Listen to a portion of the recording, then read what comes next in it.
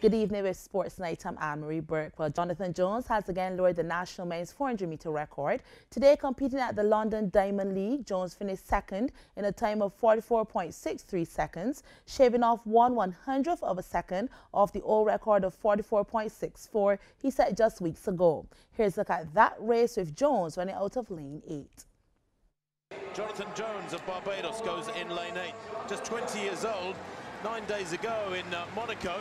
He ran the entire race when there had been a full start and didn't realise he wasn't able to run the second run, of course.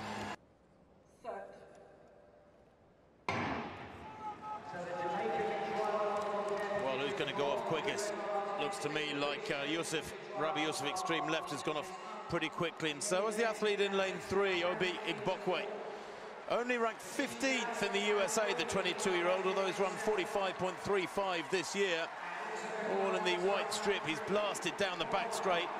And also going strongly out in lane 7 is Demish Gay of Jamaica. Tall figure of Demish Gay in the white vest to left of picture. Coming round the bend, it's very tight between these 5, although as the stagger unwinds in the favour of Igbokwe in the lane 3.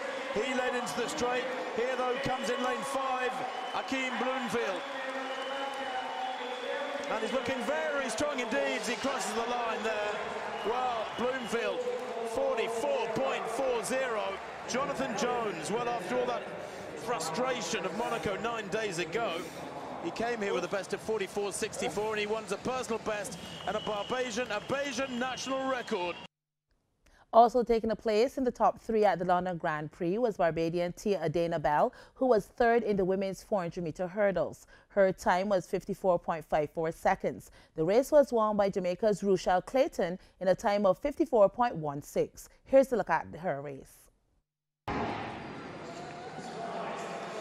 Safely away. Well, we know Hainover has got a good, strong finish, and she's being tracked already by Rochelle Clayton.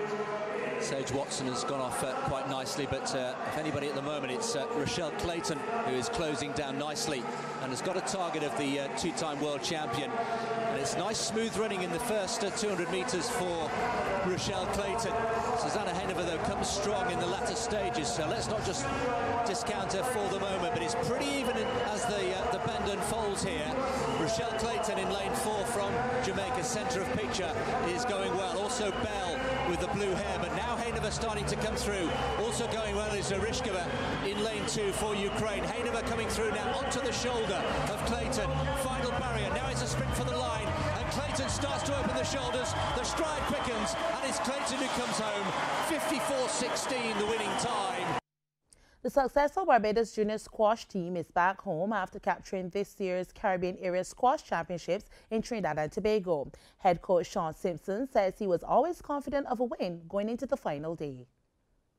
Going into the championships, we knew we had a number of age group category number 1s, and we actually went into the finals day of the individual section where we had just about 10 players on that final day, either competing for 1st, 2nd, 3rd, or 4th, which was a really strong testament to the preparation and the talent we have at this level. Coming out of that, we have 4 age group category winners. We had 2 second place, a 3rd, and 4 4th places, you know. So from that, I knew going into the team event that, especially on our girls' side, we were going to be very hard to beat. One of those female players is Megan Bass, who won her final game to take the gold. So I knew it was going to be tougher this year as from the previous year. So I knew that I put in a lot of work, and I knew that, you know, if I really performed to my full potential, that I should have taken home the gold, which I did. So, you know, I just got to thank God. I got to thank my parents, coaches. I don't know, that everything keeps working out how you're planning it. Hopefully it continues. West Indies A lost their final game of their one international series against India A by 8 wickets in Antigua today to lose the series 4-1. Batting first, the Windies compiled a modest 236 all-out, with Shafin Rutherford top scorer 65 and Sunil Ambrice getting 61. Ruturaj Kawad fell 1 short of a century in India A's reply as they reached 237 for 2. And here's the score from today's game of the day in the BCA Elite Division. It was the second day of the second series. Over at Rice's, Carleton needed 38 runs for victory as they ended the day on 6-for-1 in response to Gladiola's 104 and 152 for 9. Carleton in their first innings made 213.